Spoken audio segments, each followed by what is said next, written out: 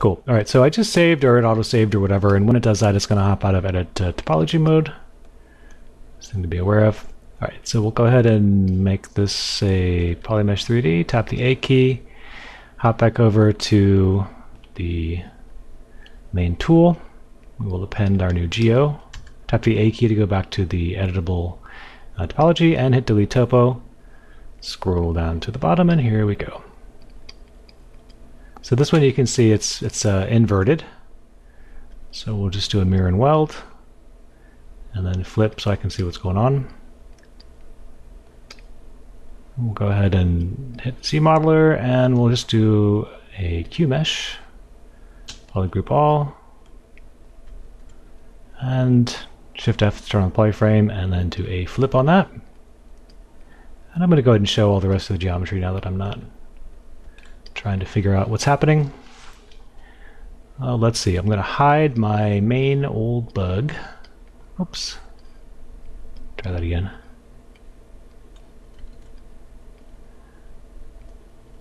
Let's set up our creasing. Zmodeler. Let's set this to edge loop complete. We'll do that one as well. And then we'll set our crease level accordingly.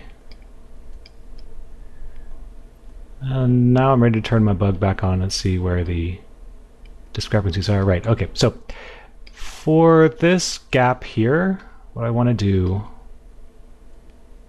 is, whoops, let me go to my move brush. I just want to scoot these inside verts out. If I turn off Dynamic Subdivision, we can see what's going on a little better. And with that, we start to fill it in. So you can see I'm getting a little bit crowded down here, so I'm just going to move that up. And then for the rest of these, just do something like this. Doesn't really matter where they ultimately end up, just so long as they're crashed through that surface. So we get that looking a little bit fuller. And I could even do something comparable to this over here. Or as an option C, I can just fill it with another piece of geometry, which is probably what I'm going to end up doing. But I like this little circular thing here, and I think what I want to do is pull it out a bit. So if I do that, I might be able to stick some kind of like little antenna or tube or something kind of popping out. So maybe that's what we'll do. That'll be kind of interesting. And you can see I got a crease here that I didn't want. And that happens all the time if you've got kind of odd geo like this. When you do edge loop complete, like it could be this, you can see it goes all the way around, blah, blah, blah. But it's real easy to fix. I'm just going to go to crease, set it to edge for the target, and then we'll just deselect all the stuff that I don't actually want to be creased. This looks a little strange. Let's go ahead and just kind of even that out a bit.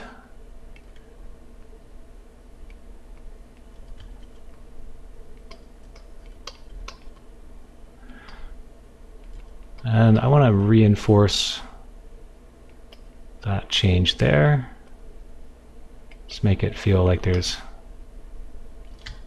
more going on. So we can kind of push this edge in. Maybe it feels a little bit like an eye socket or something.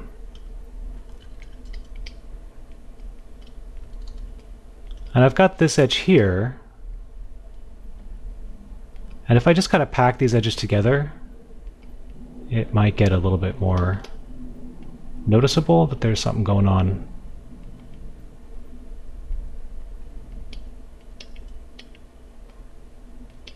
Around the eye here. And then I'm just going to transition it nice and easy into that. Let's try to keep some of these thicknesses a little more consistent.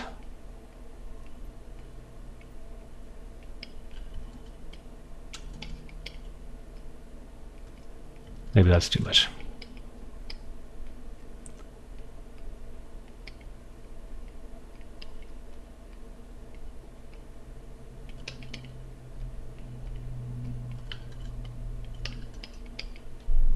Let's take a look at it in the context of everything else. I'm going to go ahead and sculpt this stuff back.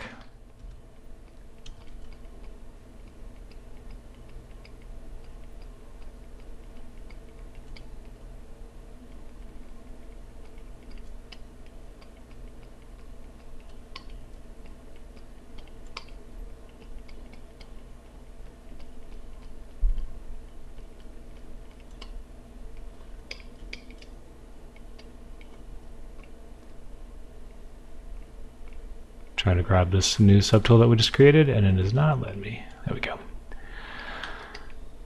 Okay, now I want to adjust some of the roundness. Get it a little closer to the boundary there.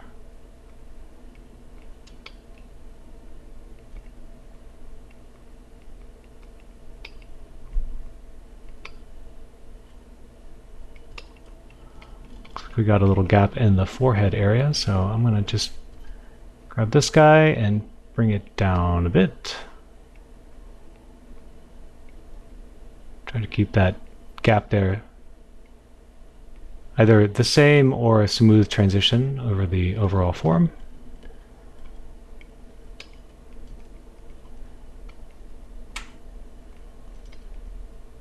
So there's our clean face coming into form. So I have these like potentially like circular features here. Let's kind of push that a little bit.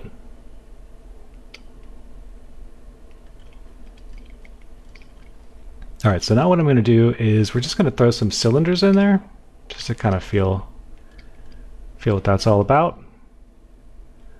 So let's see, which of these brushes am I not going to need? Ah, look at that. That's what I was looking for. So this is Insert Multi-Mesh Primitives. And we have all these options for geometry that we can crash in. So there's Insert Cylinder, no edge, inner pipe. I'll just go with the basics here. And I'm going to select my original geometry. Doesn't like something. Okay, so this is multiple subdivisions, which is completely cool. I'm going to go ahead and actually bump it up to the highest subdivision, and we'll just delete lower.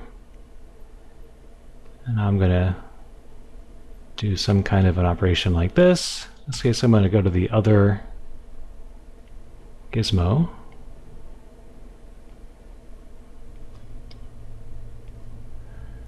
And we'll kind of scoop it in.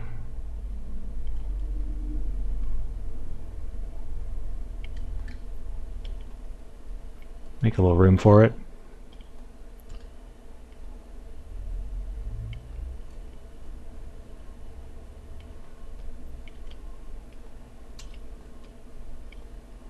Let me just get this out of the way, or I'll move this piece up, something like that. Maybe we connect that stuff.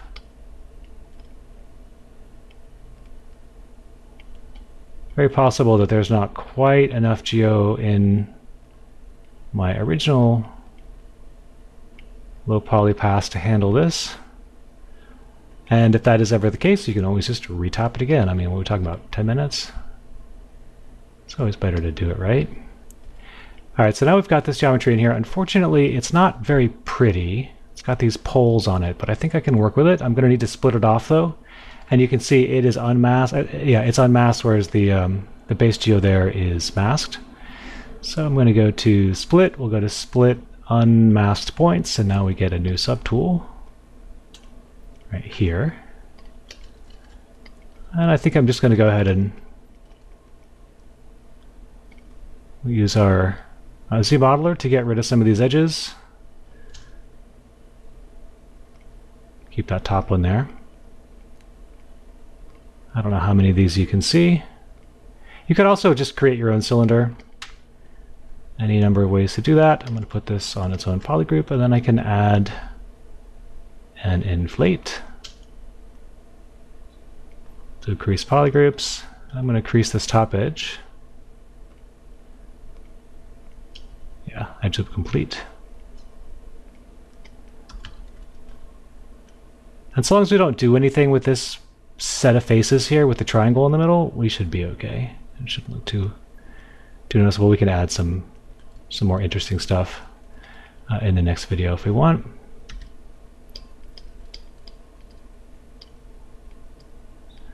And so now we have something that feels like we've got this organic bug geo. See, I really wish I had an extra edge over here that I could try to match that curvature with a bit, but anyway, it is what it is. I'm actually not going to, even though I said it was 10 minutes. That's an extra video, and who wants to sit through that? You guys get the point.